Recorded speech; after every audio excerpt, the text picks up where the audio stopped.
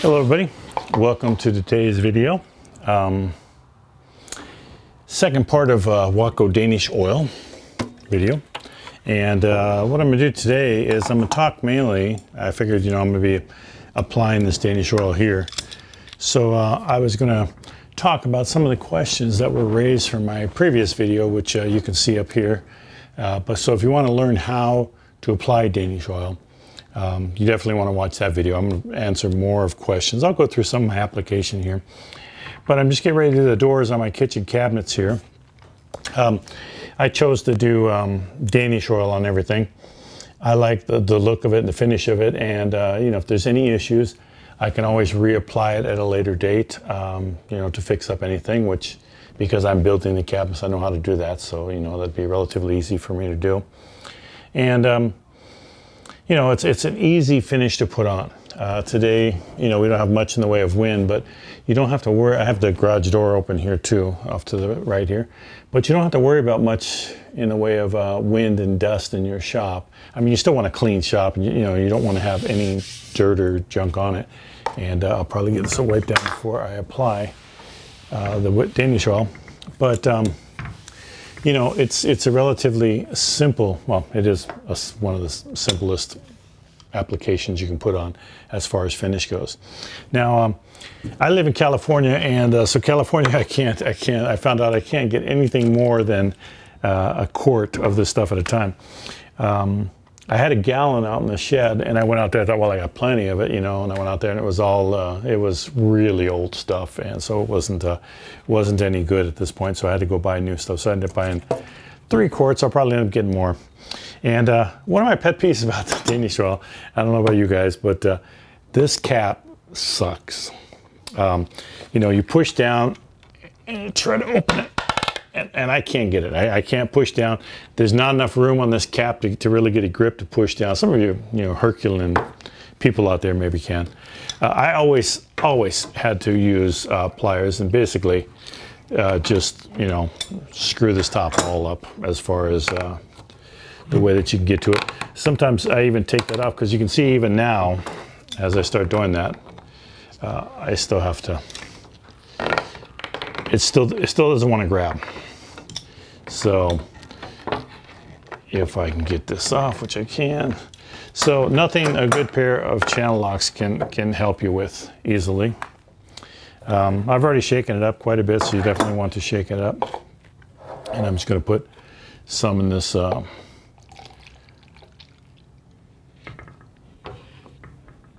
old seafood and shrimp salad container that we had. And let me try and there we are, get that back on. But I had a lot of good questions asked about Danish oil in my last video. And so I thought I'd address a lot of them here. I try to talk about some of the problems that people had and what I recommend that they do. Now, I am by no means an expert. I use Danish oil a lot, but I am not an expert on this stuff. So, take it as advice, don't take it as expert, analysis on something, because it's definitely not that. But one of the things that I got questions on is application. Now, I use just these old brushes. I get them at Harbor Freight, like a dozen of them, relatively cheap. They're like a glue brush or a chip brush, I think they call them. And I'll use these on like any of the cabinets, anything that has an inside lip like this back here. I'll use this on them, and just basically, just dip and just apply it just like that. Just, nothing too fancy, just put it on there. The other way that you can do this is with a cloth, and just soak the cloth and then get it on there and just start wiping all along there. And that's about the easiest, especially when you have something that is flat like this. Now, you want to get a good coat on there. You don't want to have it puddle, but you do want to get it pretty wet. Now, the other thing that people had asked about was after you apply it, how long do you leave it dry for? And I think the back of the directions here, let's see, flood surface, an additional 15 minutes absorb, allow penetration for 15 minutes, reapply additional 15 minutes. So that's good, you know, if you put a good amount on it. But you definitely don't want to let it dry out. So like if the wood is sucking it in, and I can already see dry parts right over here where the wood sucks it in relatively quick. So you want to keep it wet for that 15 minutes. Now, to be honest with you, I don't wait 15 minutes, but I'm using oak and purple heart. Maple and purple heart. Now, if you're using oak or like walnut or something that's a little bit more porous, you definitely want to flood it a little bit more.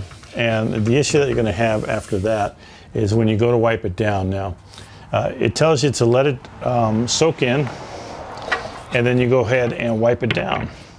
Now, I'm doing the front first and then the back second, and then I'll flip it back on over. But you want to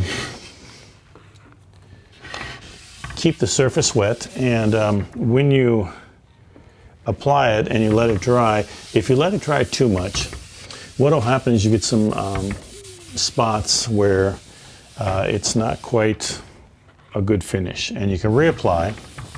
And in other parts where if you flood it too much, you're going to get some seepage. And let's talk about that seepage a little bit here.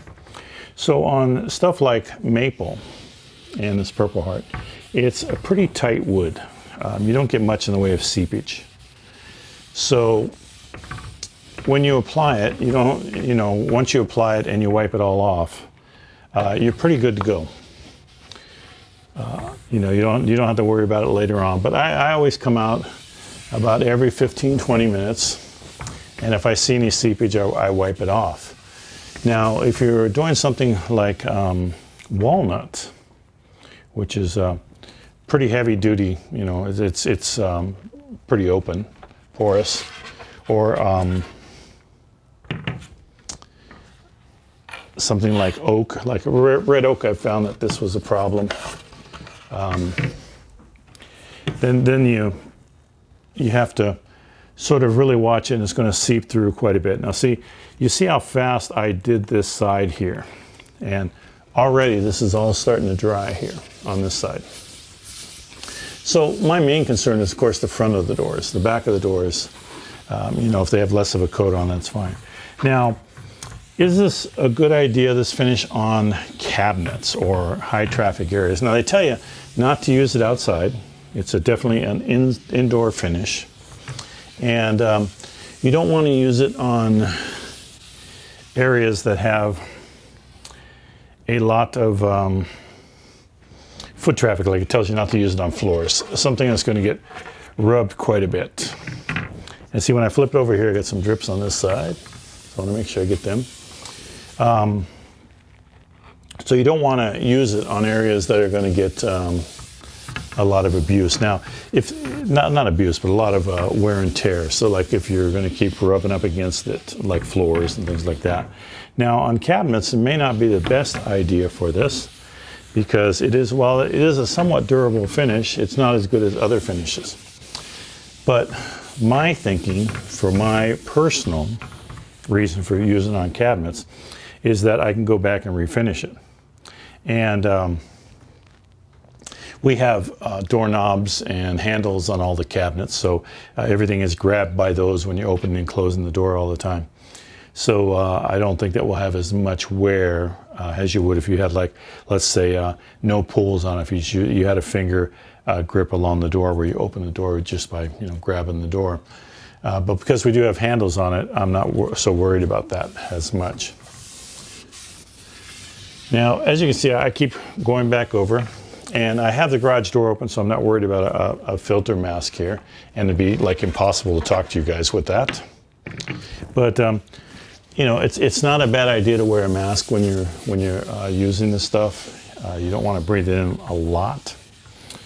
I'm trying to think of some of the other problems that people had, which what I'm supposed to be doing here, is they after it dried and it started seeping, they would have a lot of seepage. Now, when you come back, you'll see little wet spots. Like if you hold down the light here and like see right here, I can see this is pretty dry right there.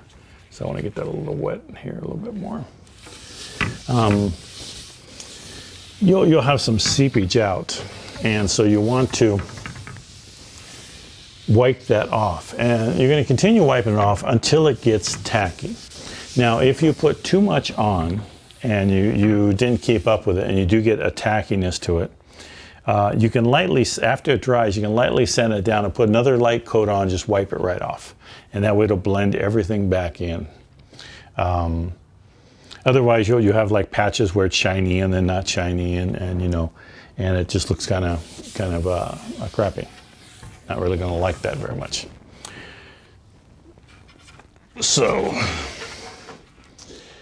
on seepage, you want to make sure that you take care of that as much as possible when you can. So, plan a couple hours. Now, on porous material, like I said, on oak and something like walnut, you're going to be doing that for a couple days. I mean, that's just, So my recommendation is that early in the morning, you go ahead and finish it. And then that way throughout the day you can do stuff until you go to bed. And then by the time you go to bed, the seepage will be rather small. So first thing you get up in the morning is go out and check it and take care of it. But it should be okay by then. But after you've applied it, you get a brand new cloth here. And you can use cheesecloth for this, wouldn't be a bad thing. I have a ton of these old towels that I've cut up and made into rags. And you're gonna wipe the whole thing down. And here it's good because I'm actually looking where the light is coming in here so that I can see how much I'm wiping off here and making sure that I get the whole area pretty even as far as dryness, I guess you would call it, where I don't have any liquid on the surface. And right now it's looking pretty nice here. And again, like I say, the nice thing about this is that you don't have to worry so much about dust because you're wiping it all down afterwards. Now you can get some dust if you just leave this alone, you don't come back and take care of it. You're going to get some dust on it, and so you want to make sure that you get it wiped down as nice as possible. Yeah, and what you're doing is you're looking for shiny parts of the door. So anything that's shiny you want to wipe down because that's the finish that's coming up. So right now this looks pretty good, and I think you'll agree with me that looks nice. I mean, I like the way that this finish looks on this maple and Purple Heart. So I'm gonna move this off to the back area there, start working on my shelves and my other door. I got another door here, and then I'll work on the cabinet. But I'm trying to think of anything else. Now, if you do have some wet spots, like I said, you want to lightly sand them down and then put another coat and wipe it off, which I think I said before. But if you really have a really blotchy where you just, let's say you applied it and you got called away, and then, by the time you came back, there's just all kinds of blotchiness. That's going to require a little bit more sanding. But the beauty about this stuff is that you can sand it down. Let's say it's only on this part right over here. Is you can sand it down, and then you can apply it and blend it right into the next part. And then it's just going to look like you did it all at the same time. And that's one of the reasons that I'm picking this for my cabinets, is the cabinets that we have in there now were shot with lacquer. And first off, I wouldn't be able to do that. That was done by a professional painter when we built the house. I did make the cabinets for it, but we had a professional painter that came in and did all the cabinets. That lacquer has chipped and cracked and worn through. Wait for that truck to go by. Chipped and cracked and worn through. And it really just, there's no way to really finish it unless you just take the whole thing and just sand it all down, I mean, almost to bare wood, and then refinish the whole thing again. And the problem with that is if they stained it, then you got to try and match the stain. Now I'm using natural Waco oil here, so I don't have to worry about the stain or anything like that. And I can just apply this on there, and I'm using the beauty of the wood. Now, it does darken the wood. It does give it a golden color, and I like that color on it. And over time, it's going to age, and it's going to get a little bit darker. The Purple Heart's going to get a little bit darker too, but it'll still have the purple color to it, and it'll still separate. I found that Purple Heart holds its color pretty good with Waco Danish Oil on it. I have a nightstand that I did in Purple Heart with Waco Danish Oil probably about 10 years ago, 7, 8, 9, 10, well, probably longer than that. When you get older, time goes by much quicker, it seems like. But it's quite old, and it's still looking very purple and really nice. So I like this finish.